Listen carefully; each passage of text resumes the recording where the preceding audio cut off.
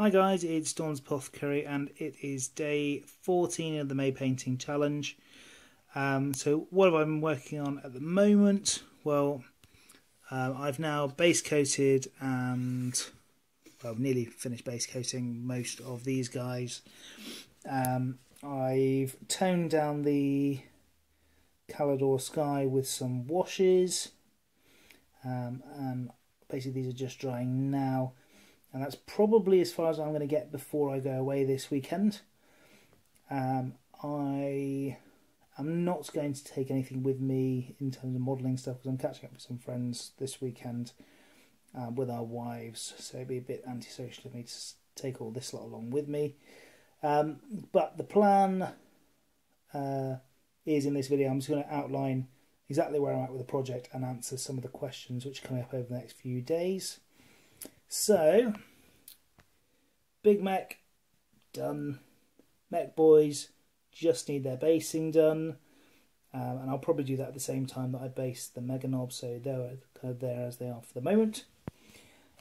These guys, probably next step will be just highlighting up all the blue armour, and then I'm going to add up on some weathering thereafter.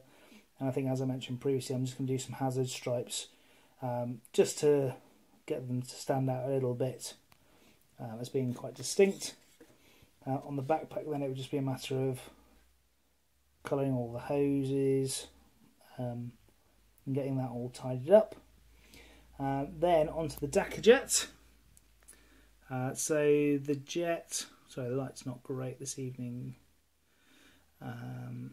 So the Dakar jet there is coming along.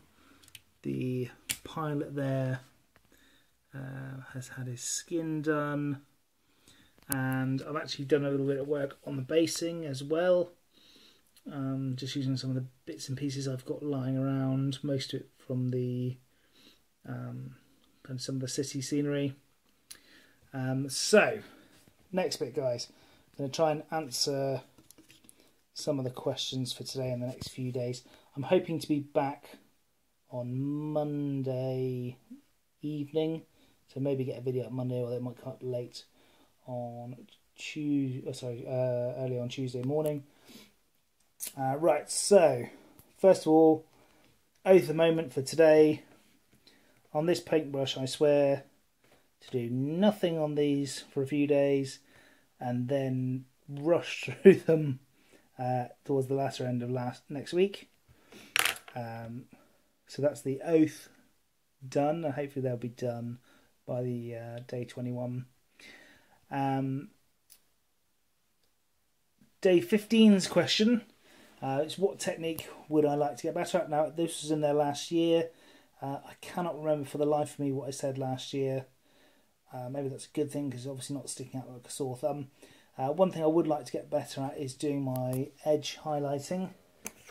Did a little bit of that on this one, and I'm hoping that, oh, that looks awful.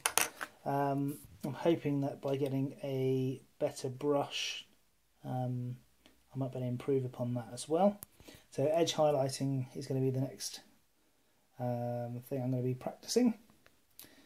What fictional setting would I most enjoy living in? For day 16's question, probably Gotham at the moment. I've really enjoyed the new series and the kind of sort of the dark aspect of some of the newer films, so I think Gotham has to be the place I'd like to investigate a little bit more if I got the opportunity. Day 17 was kind of new, if we were to kind of have a new venture or reboot something that already existed. I think I said last year I really enjoyed Necromunda, and I think there's, with a lot of the games moving to sort of squad based tactics, I think there's definitely scope for kind of a reboot of that. And yeah, there are so many more factions now. You could kind of introduce some of the new kind of 40k factions into that. I think that could be quite fun. Day 18, so the bazillion-dollar question. At the moment, I think what I would probably do is build an entire Imperial Fist Legion, and in that they would obviously then have to devolve into the founding chapter, so the Imperial Fist second founding chapters, so Crimson Fist, Soul Drinkers, Black Templars, etc., etc. So kind of a 30k army, a 40k Imperial Fist army, Crimson Fist, so on and so forth, and that is probably what I would do if I had $1 bazillion to spend on models. Just one big shout out, someone who I've only really found halfway through this challenge now is Mortis Causa. Really fantastic stuff, really enjoying following his work. His fluff videos are fantastic. Really enjoyed watching them, so big shout out to him, and if you haven't seen his videos, go find them. They're very enjoyable, so I'm sure you'll enjoy having a look through his stuff.